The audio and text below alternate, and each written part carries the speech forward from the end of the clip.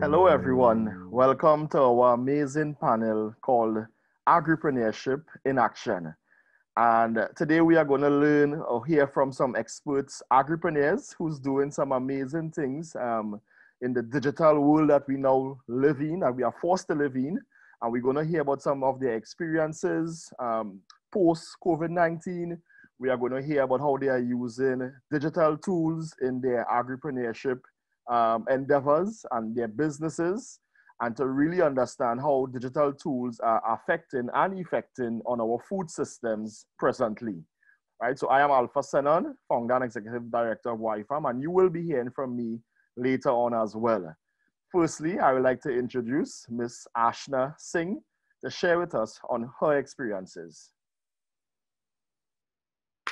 Hi everyone, my name is Aashna Singh. I'm the co-founder and COO of MoooFarm, a dairy technology startup working with smallholder dairy farmers in India with a mission to make farmers prosperous. Before I jump on, let me give you a brief background about the dairy industry in India. India is the largest milk producer. We have 187 million tons of milk production every year, which is 20% of the global production. This is mainly because we have the highest number of cattle, 30% of the world's cattle population with 300 million cattle and around 100 million smallholder, medium-sized dairy farmers working in the industry every day. Unfortunately, dairy farming in India is highly inefficient. Our per cow output per day is 4 liters compared to around 30 liters in Europe. The biggest reasons for this is because the smallholder farmers face lack of access to a lot of things required for efficient dairy farming, such as veterinary services for treatment, disease, and breeding, information and knowledge, nutritional inputs, as well as financial services. This entire gap has further been exacerbated, stretched because of the recent pandemic.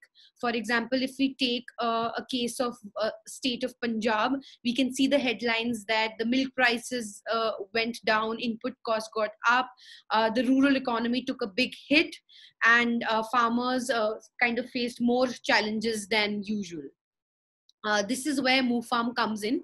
We are building a connected commerce for farmers. So from an online community where they can connect with peer farmers and subject matter experts to get their queries resolved, access to information, a lot of knowledge about best dairy practices, connecting with qualified veterinarian using our Vet Connect, a platform for cattle trading, providing them access to nutritional inputs through an e-commerce platform in the future, and fintech services, cattle insurance and credit, and finally access to markets in the coming months.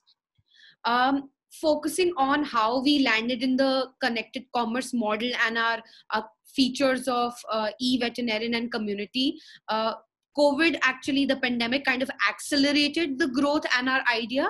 And I will share how MoooFarm kind of adapted our technology and tools to the entire pandemic.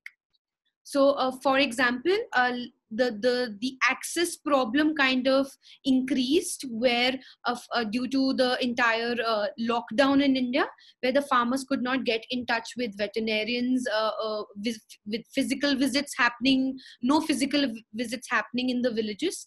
That is where MoooFarm started a toll-free number for farmers to connect with qualified veterinarians in our project locations, three states.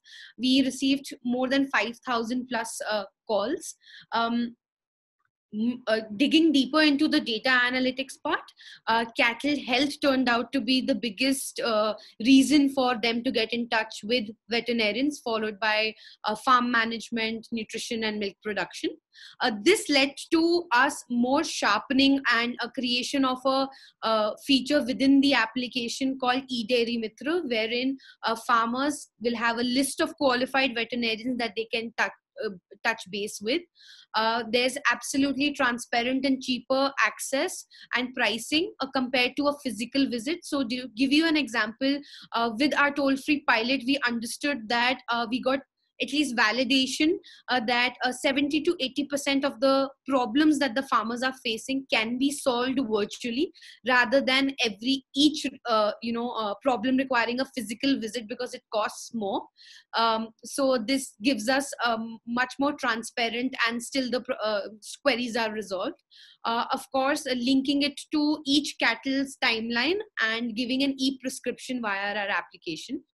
The next thing we also felt in the pandemic was while the access was a huge problem, they felt like there was this huge need for connect, completely missing, because otherwise they would talk to their peer farmers or attend some dairy fairs or exhibitions, or government agents still coming to the villages, and veterinarians coming to the villages, but that completely was all on a standstill. But we couldn't let this gap affect in the information reaching the farmers, because more than ever they had to be aware about still about those practices, what are the schemes that the government is providing, any subsidies, guidance by experts, etc. And that is where the idea of creating a community platform called MoooFarm Sabha came into being. And we it's been 90 plus days, 3+ months that we've been running this successfully, wherein all this information has been shared. Talking specifically on the data, it's turned out to be so insightful that we just understanding what they need, we realized that cattle buy and sell turned out to be one of the biggest things of why they were connecting on a community. And this is how we further adapted that in the next 45 days our cattle trading platform would be live in our application itself, because more than 70% of the posts were about cattle trading.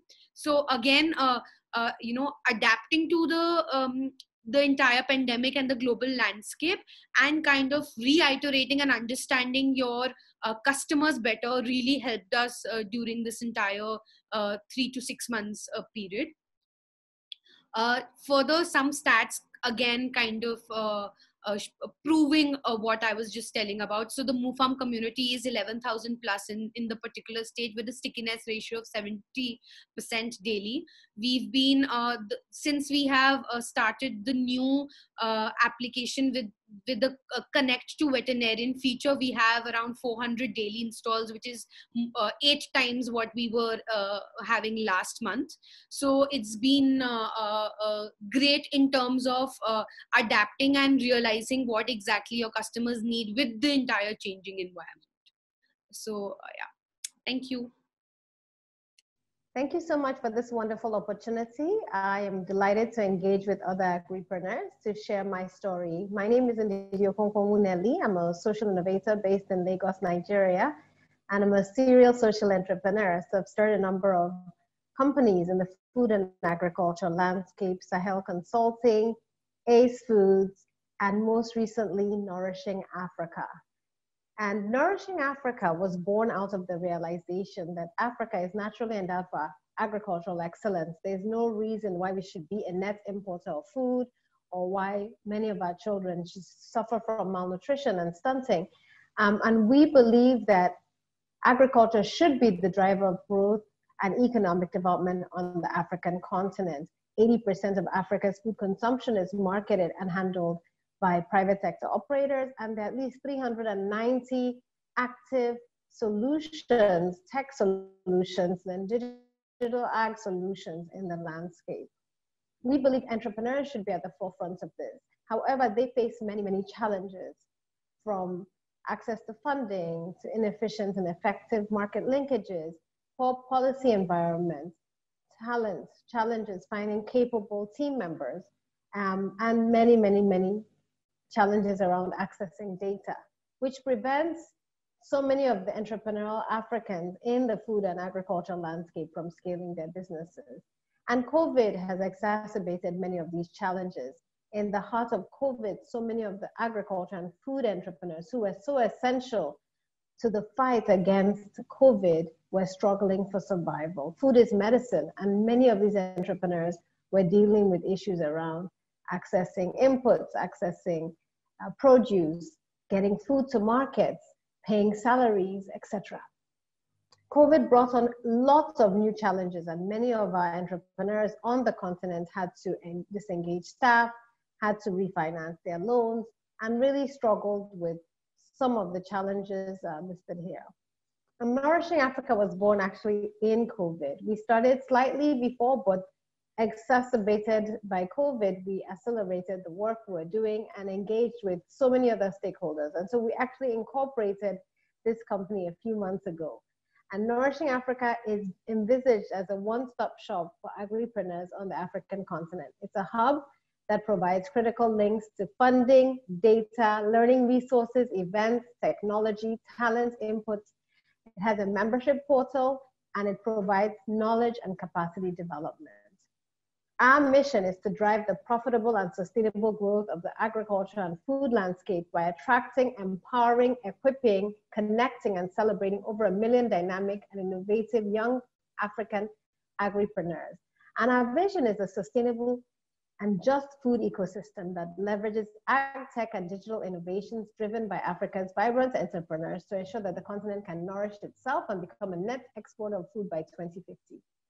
And we have a hub that's already active. We have over 600 agri-businesses on the hub. Obviously, our vision is 1 million, but they're already actively sharing, they're actively learning. We have a funding portal, and we're linking our entrepreneurs to funders, accelerators, incubators within Africa and across the world. We have an events portal where we showcase all the events in the agriculture landscape that they can leverage. And knowledge portal is vibrant. It has lots of data on every single value chain. It has data by country and by region. And we have a food culture page where we celebrate African food and the vibrant collection of innovative chefs and cooks across the continent. We also have a jobs portal for entrepreneurs to find staff, and for staff who are looking for jobs in the sector to find a good job. We have a membership-only portal which has exclusive benefits for our members.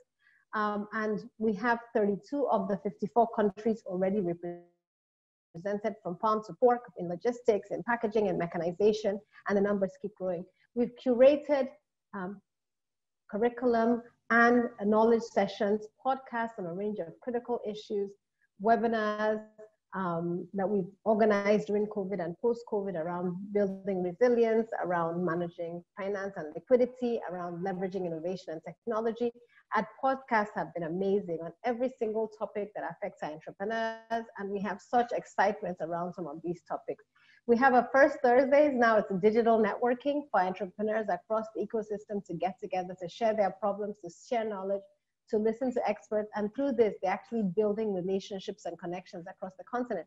We launched an Ask an Expert intervention where we have an expert every week in anything from food technology to food safety to seeds, and our entrepreneurs get to ask questions and engage these experts digitally. And we're just about to launch an entrepreneurs recovery fund, which will include an online program and funding, mentoring, and continued support for entrepreneurs so that they can recover and rebuild better. It's been an exciting time with Nourishing Africa, and the interest from partners locally and globally has been amazing. Sahel Consulting obviously birthed it, but we're partnering with a range of organizations, the FOLU, the Enterprise Development Center, IBAN, MasterCard Young Africa Works has been a huge pillar of support, and the interest continues to grow. And as I wrap up, I'm just really excited about building these ecosystems. I think what COVID-19 has shown us is that no entrepreneur can thrive in isolation. We have to work together, we have to collaborate, we have to build strong groups, we have to raise our voices and shape policy, and together we can thrive. And I'm excited about building this community of vibrant African entrepreneurs, leveraging digital innovation to connect us in ways like never before, and ensure that we can nourish ourselves, nourish the world, and build thriving businesses that will truly be beacons of light and hope for the rest of the world. Thank you very much. Hey guys, thank you so much for having me do this presentation. I'm Alpha Sennon, as I said earlier on. I'm based in Trinidad and Tobago, and I'm the founder and executive director of WHYFARM, which means We Help Youth Farm. And we are in the business of, I would say, creating new farmers. We pioneer agricultural, educational, entertainment And YFARM is, you know, about changing perception and beliefs and getting youths to participate in agriculture. You know, we see a major problem of the aging farming population across the globe, and identifying our young people to be able to feed us in the future. So we target children in particular, but of course we also work with young agripreneurs as well. We have a list of different programs that we do: educational programs, theoretical programs, hands-on physical training, and so many other things, exciting things to really engage our young people in not only agriculture, but we also call it agriculture. So, of course, COVID-19 have really impacted upon our work. One of our flagships program called the Agripreneur Mastermind Program, where we seek to find TNT's, Trinidad and Tobago's next top agripreneur. It's like an 8 weeks agripreneurship challenge. We were unable to have our program this year. While we were planning to do it physically, of course, you know, with the restrictions, we really had to think about a way to do it digitally. So we weren't able to achieve this digital program just yet, but we're definitely planning to do so next year, March. And, but of course, we had to get a little more creative in how we do things. So as you see, a very creative picture here, farming in sneakers. You know, we reach out to a lot of people across Trinidad and Tobago on how they can grow. And many folks who were negatively impacted by COVID-19, they all started to grow something. You know, so many folks were like, you know, what do we do? How do we do it? We don't have land. So we say no land space, no excuse. Just farm it, even if you have to farm in a sneakers.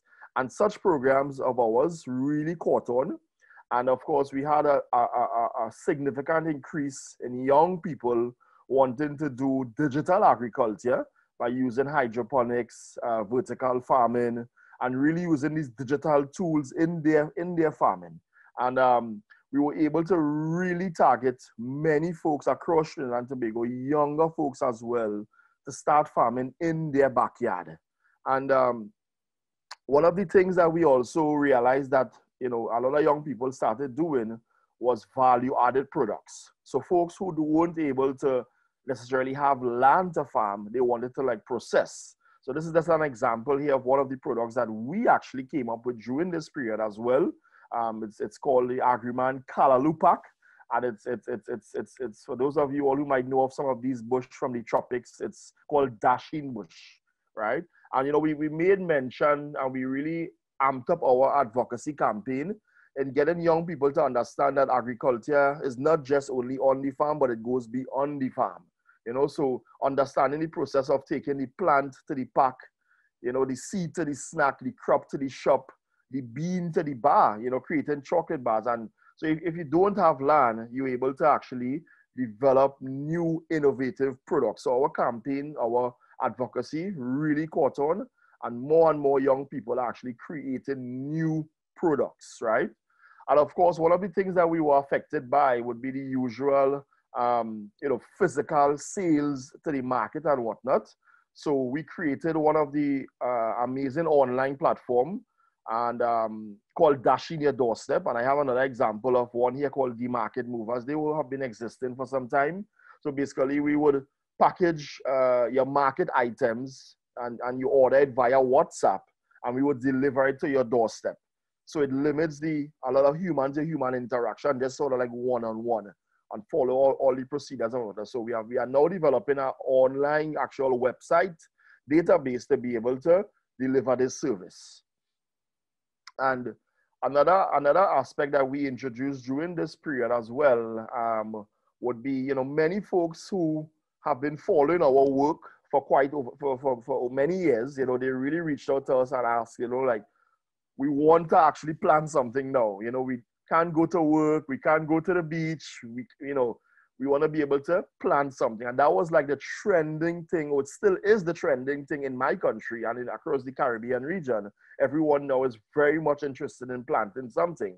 You know, doctors, lawyers, police officers, you name it, right? So what we did is that when folks came to us and we would sell them soil, sell them the materials, the plants, the seeds, etc., we put them in a WhatsApp group. So we call it Plant Your Plates. It means like plant your plates, you know, and your is like our dialect in Trinidad.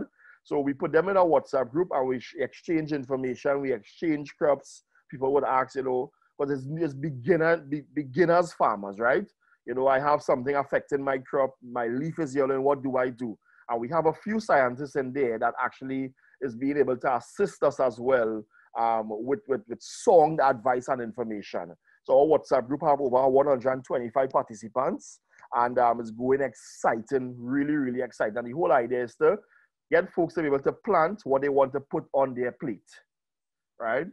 And of course, we have our usual comic books that we share, stories of agriman adventures, because we believe that there must be an adventure to encourage youth in agriculture, starting with a main character who's branded as the world's most powerful food provider.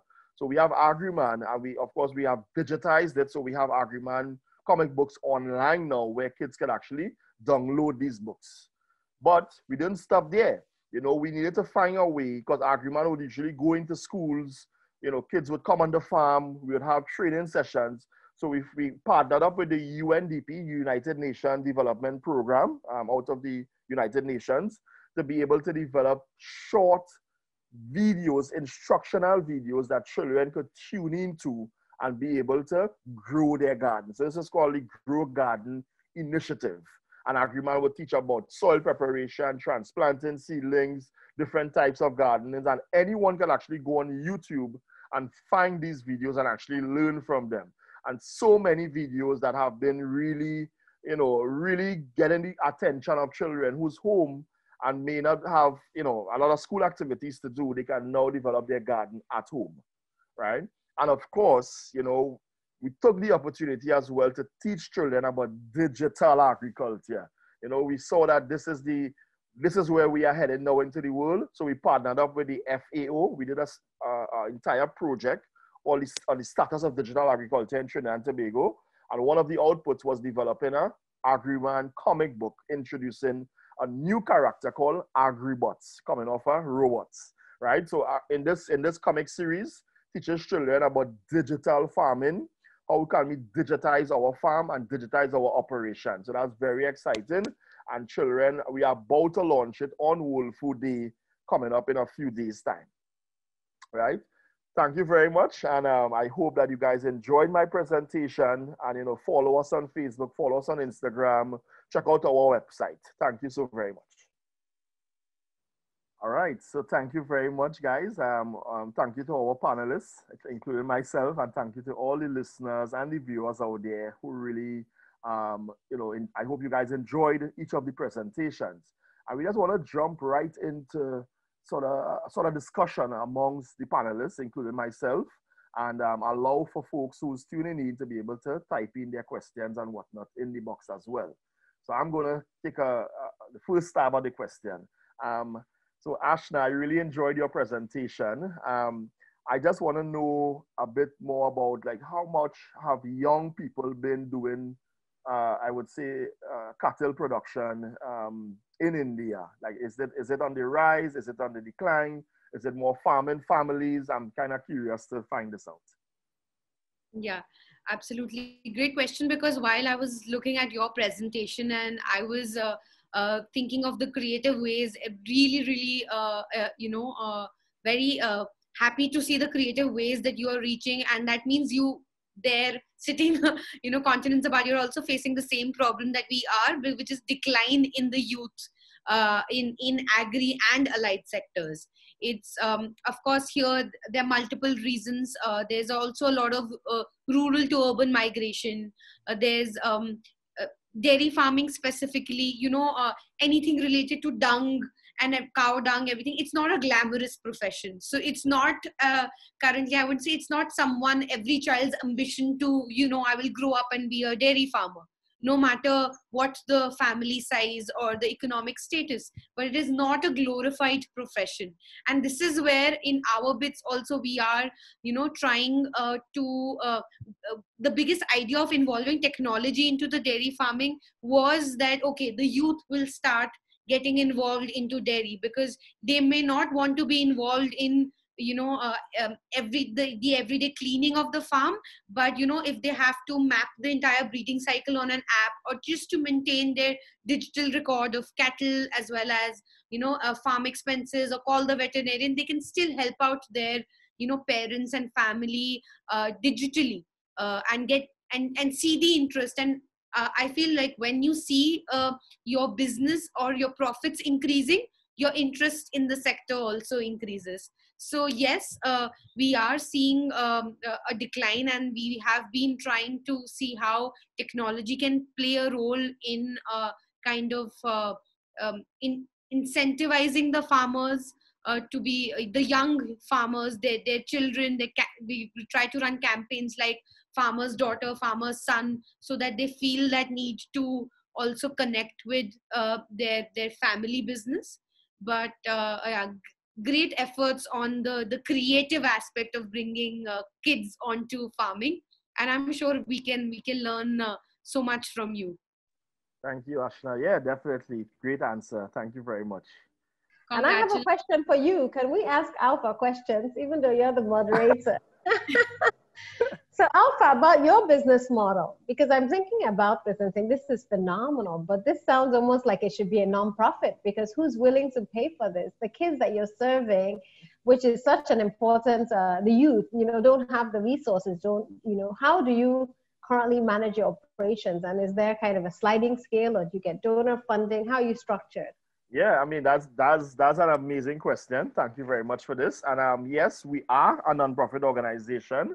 However, we have a very, I would say, interesting business model behind it as well, because we have survived for 5 years and we're getting stronger and stronger. So definitely in terms of like, we have sales on our comic books, but of course the children don't really pay for this. We get donors to pay for this. So we'd have these projects, we'd have, school tours, and we get donors to be able to sponsor these comics, to donate to, this community, or to donate to the school. We will develop like school gardens, etc. We get folks to actually pay us to do this. And then of course we have like farm visits where children really who get excited about Agriman, they want to come on the farm and find Agriman. And we do like these amazing nice hunts where Agriman is hiding somewhere and they have to find him on the farm, and really create into like a real nice cool theme park, a theme park for agriculture. And then we get the schools to actually pay for this. So like there's a small entrance fee to cover our costs for the farm visits and whatnot. But we really work a lot with agencies such as the FAO, such as the IECA, some of these agricultural institutions, to do many projects. So like one which I mentioned during my presentation, where we did the status of digital agriculture in Trinidad and Tobago. And from that project, we were able to pay for our new comic book. So it's like really working with partners to do things like that. We do a lot of workshops. We even do like Agriman birthday parties as well. So folks would like, so we kind of really monetize Agriman, right? And of course, and I really love your point about, having in your model, make sure it's cost effective. So we don't have this high price point, but something that people can afford, because it's for social good. And a lot of all what I do is really social entrepreneurship, just like yourself, Ndidi, So we really find a way to be able to tell these stories as well and get people to pay for them, because it's about motivating someone, it's about inspiring someone. And one of the other interesting things that we do is like when we run our programs, like finding like the AMPIT of the Agripreneur Mastermind program, we received funding from the Bill and Melinda Gates Foundation to be able to pay us to be able to deliver this program. So really and truly, and one of the items that we're going into now is actually product development. So like with one of the packs that I showed, the Kalalu pack, it's cut up vegetables, and we branded Agriman. So now Agriman now becomes like this food brand that children could be like, wow, Agriman was in my school. I wanna eat his vegetables, So it's like really transforming their psyche to not just want to plant, but of course, but also eat and consume healthier vegetables by having Agriman branded on the pack. And we actually have one of the Trinidad and Tobago's largest supermarkets, the Marcy stores. They are actually carrying our product now. So I hope that answers your question. That's fantastic. And I hope you actually start an Agriman game. on a video game, because my brother, this is where the young people are these days. I would love to see that, and please would love to partner with you in Nigeria and see how we can bring AgriMan to Nigeria. Likewise, I'm ready. We will definitely have some discussion to figure that out. Alpha, did you see a change in your strategy to onboard those and to reach these kids because of the entire pandemic? How did you, Yeah. Great question. I mean, definitely, you know, hence the reason we had to do the videos, because, you know, previously we would be in schools every other day. We would be in some school, and now, you know, school hasn't started back here as yet. Well, it started back online. So that's virtual school right now, you know, so no physical school. So then, you know, we have teachers who are showing our videos and they are doing lessons via our videos for their class, and it's working out for us and it's working out for them, you know. So of course we had to really think about, we had an agriculture kids club where children would visit the farm on Saturdays. So we have to do all that online now, you know. We have to do AgriMan camps online as well too. So a lot of the strategies has changed, and it really is now opening the avenues, as Ndidi suggested, a game, or you know, like an application where kids can really tune in on their phone and see, you know, what is AgriMan doing today and what challenges AgriMan have for you to do today. Because we don't know how much longer this is going to last, and this might just be the whole turnaround of the world right now. So everything really has to be digitized, and we are trying to get there. So our model has really been affected, but I would say affected in a good way as well too, because some of the things that we actually doing is things that we always wanted to do. And I think COVID-19 really pushed us to really doing it. And I think many of the entrepreneurs who might be listening right now, it might be similar.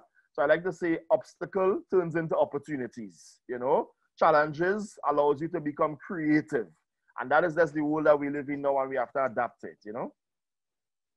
So let me just ask, you know, let me ask you guys, the biggest opportunity that probably came out of COVID-19 thus far for both of you. Like, what is the biggest opportunity that you guys could think about that resulted? And maybe I might ask the biggest challenge as well too. So whichever one you want to answer first. I feel the challenge turned into an opportunity, because the challenge was, how do you reach the farmers without, like in India, how do you reach the remotest of farmers without being on foot, without your fleet on street, without, you know, physically connecting with them. And earlier I feel like, yes, we always had plans to kind of, for example, if I'm talking about one state, yes, there was a plan of going to different districts in one state, but it was a slow plan. What I feel generally COVID has done, and not just for me, I'm sure for a lot of companies, is it may not have started anything, but it's definitely accelerated your vision. It has put things into acceleration. So what things you were already probably in pipeline, that, okay, we will start like this, we'll go like this, and with the digital technology, we will go on this in the next 2 years.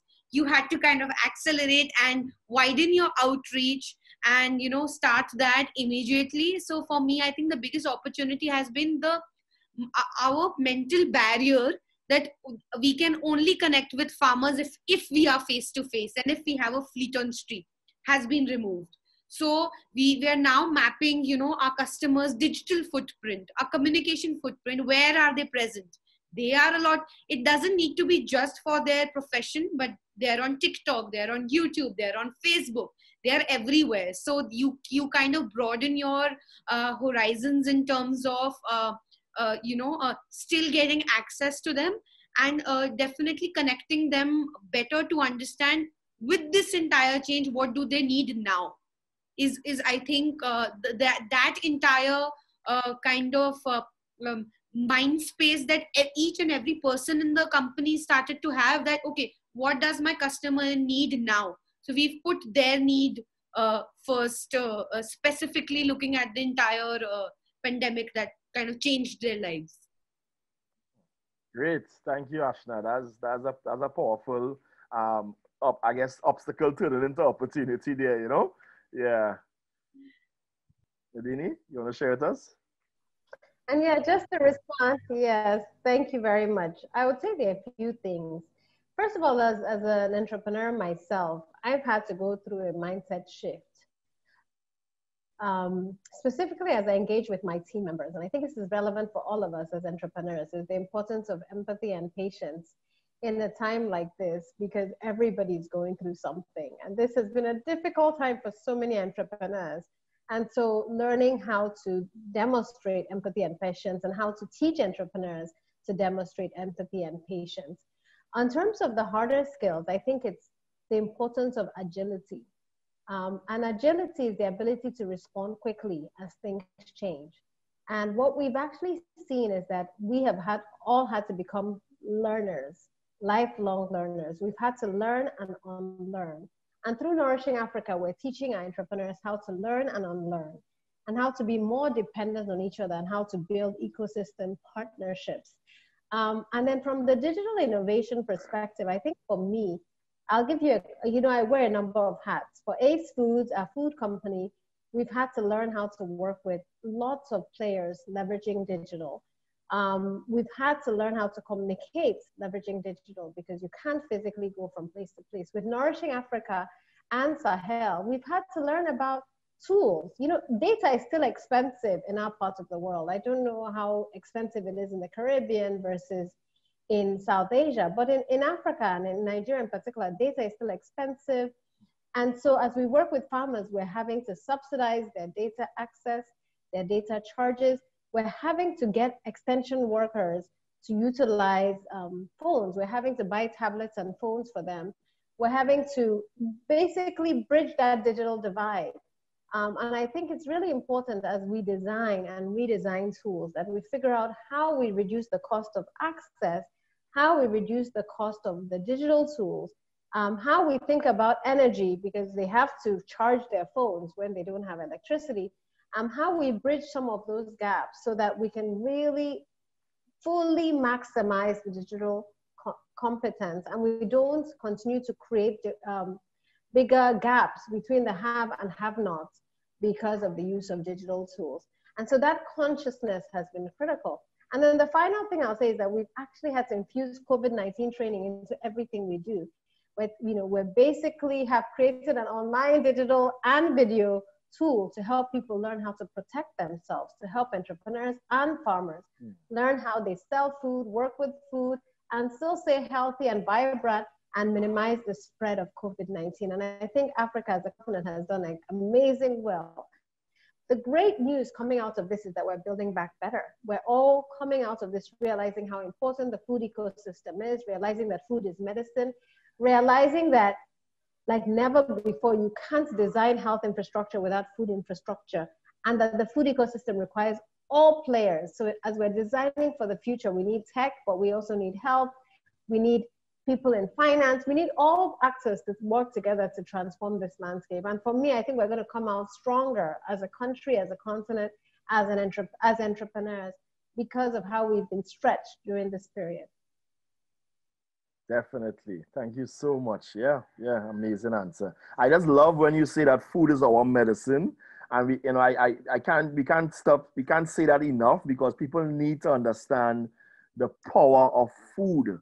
And I like to say food is our medicine, not medicine being our food, because we usually try to run to the pharmacy to get everything, all the nourishments that we need, and we should be running to the farm to get this nourishment. So thank you so very much. Yeah.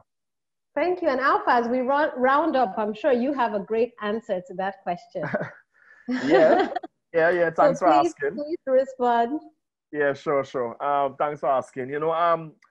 For us, I think it really made my team and I realize how important food is to the community, right?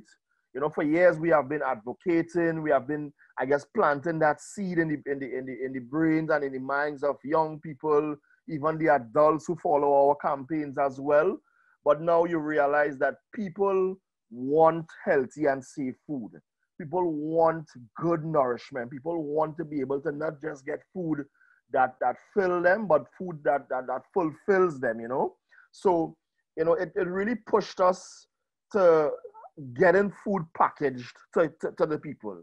not everyone is able to grow their own food, at least not in the capacity that they might want to do it, you know. But so it helped us to really package food and get it to our people, you know, starting with the community where our farm is based.